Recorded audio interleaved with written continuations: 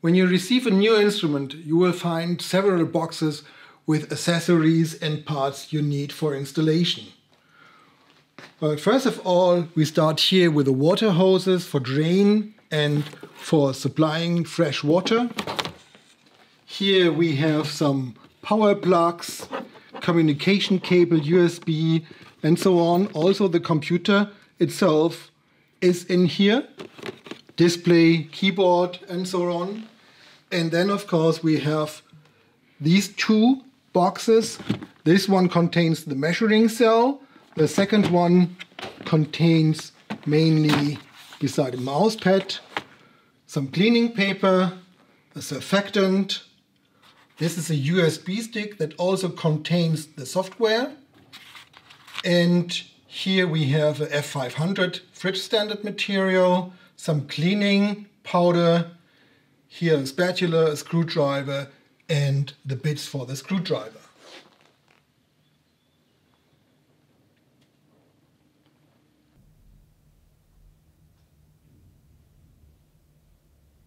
Okay, we now took out the instrument from the crate and we placed the measuring unit to its back.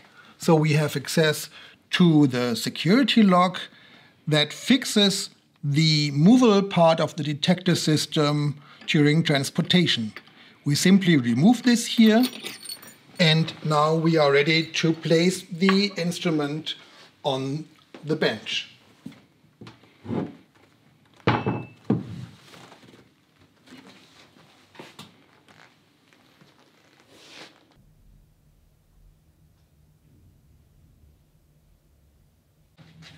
Okay, so here we have the measuring unit with its own external 20-volt power supply.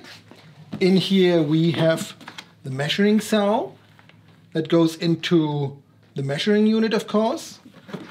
This is the wet dispersing unit, and these are just the hoses to connect the unit with the measuring cell. This is our new separate ultrasonic box with its own AC power cable. Then we have the connection cables between the wet dispersion unit and the measuring unit, as well as the connection cable between the measuring unit and the computer, which is this little thing right here. Please note that this can also be mounted to the back of the display. All the connection cables are included, as well as the mouse and the keyboard.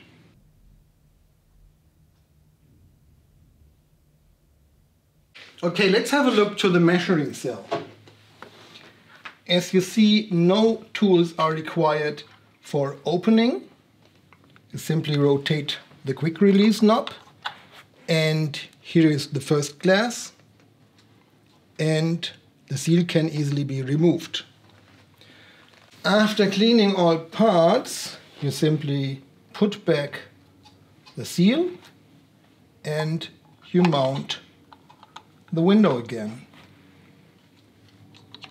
and close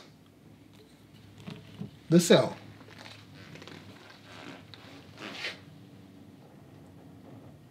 Now we take the cell, insert it into our measuring unit and close the lock.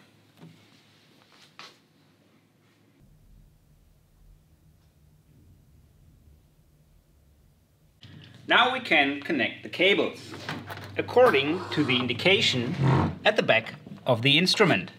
And I start with the power supply.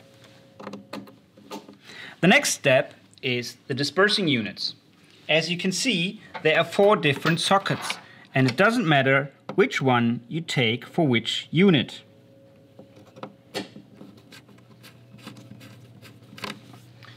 Also, you need a separate connection for the ultrasonic box.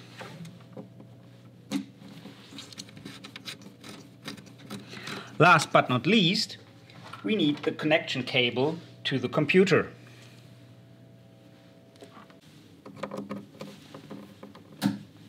So, in the next step, we take our ultrasonic box and we attach it to the back of the wet dispersing unit.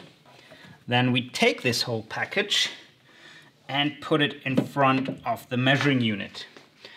Now we can connect the separate power supply for the ultrasonic box and the two connection cables to the measuring unit. First the ultrasonic box and then, of course, the wet dispersion unit.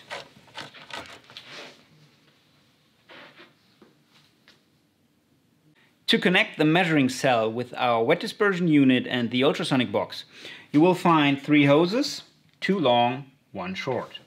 We start with the long one, connect one end to the indication from bath to cell at our wet dispersion unit. If you find them disturbing, please feel free to remove these black coil springs, as they are there just for optical reasons. The other end is then connected with the measuring cell and the indication to cell. The second long hose is now connected with the port from cell at the measuring cell, and the other end goes to our ultrasonic box, and please note to take the lower entry. There is a reason for this, as if the ultrasonic box produces any air bubbles, these have this way the opportunity to go up and then find their way into the wet dispersion unit and there get out of our system. So now we take the short hose, connect one end to the ultrasonic box and the other end to our water inlet at the wet dispersion unit. Then we move back to the other side of our wet dispersion unit, take the water inlet, connect it with the wet dispersion unit and fasten the screw as firm as possible with the delivered screwdriver. Second thing is of course the drain. You will find this hose delivered with the instrument, which is quite long, so you can of course just cut it to your corresponding need. Put one end in the sink and the other end is attached by hand, and that's enough. After plugging in our HDMI cable of the display and the 2 USB connections for the mouse and the keyboard, we take our data cable of the A22 NeXT and we plug it in to one of the 3 blue USB ports.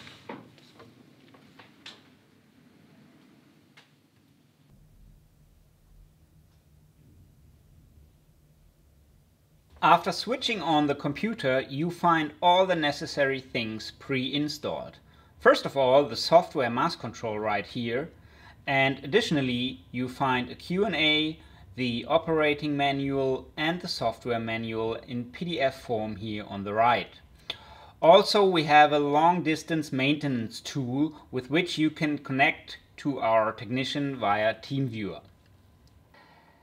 Let's now start the software. The first thing you see in the startup screen is the main menu. As you want to make sure that your computer communicates with your A22, you go into the configuration and check which COM port is selected right here.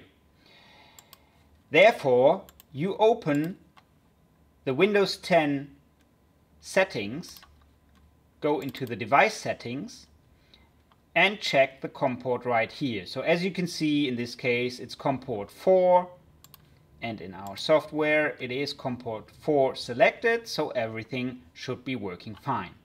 Let's go back to the main data now, save our changes and have a look in the data menu. As you can see, it's very similar to the Windows Explorer, which should make it very easy to use for everybody. So we go into the data folder, and in here we will now create a new subfolder. We will call this A22 NeXT FRITSCH and hit the OK button. Now this is our new measurement folder, which we open by double clicking.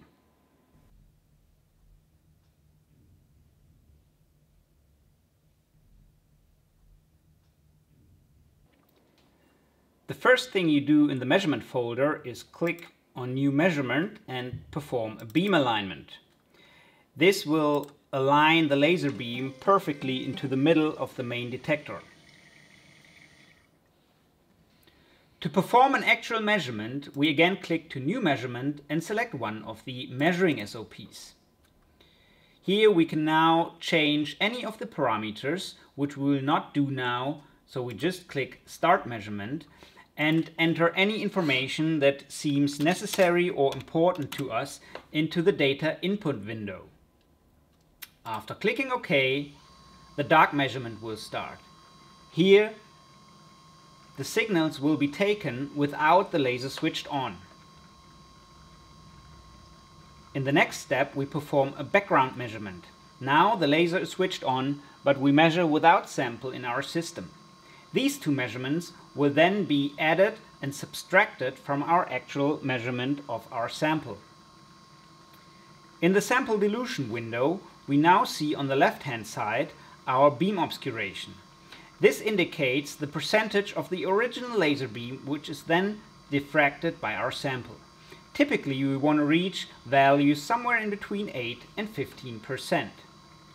Here we can see the signals of our detector elements, while above that you see an estimated distribution of our particle size. As soon as we give the sample into our wet dispersion unit, you now see the beam obscuration rising. When the preset value in our SOP is reached, the countdown down here will start. You can either wait until the countdown hits 0 or manually start your measurement. As we selected 3 measurements in a row, you will now see each measurement taking 10 seconds as set in the SOP, so altogether after 30 seconds we will be finished with our 3 measurements.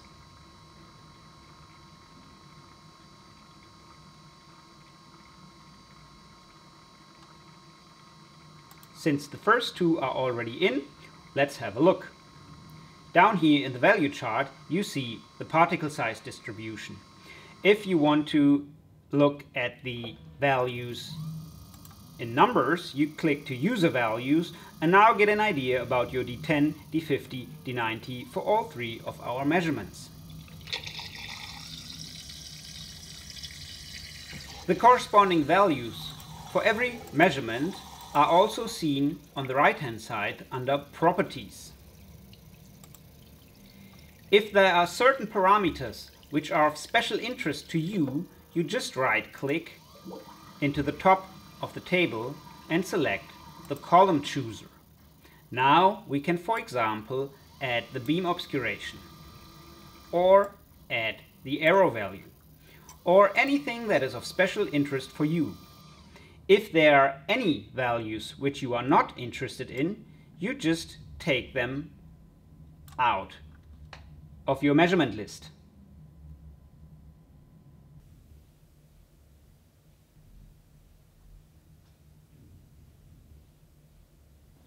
Once you are satisfied with the results obtained, you select the measurements which you want to create a report for. You just go to Print, select the report you want to use.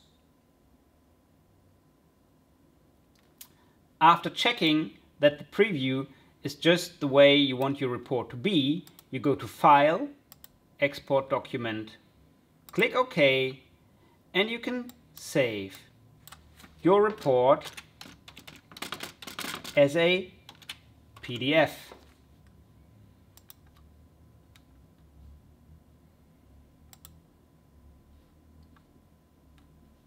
There you go.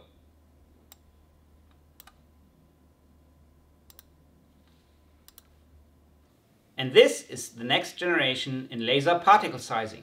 The ANALYSETTE 22 NeXT. Thank you for watching.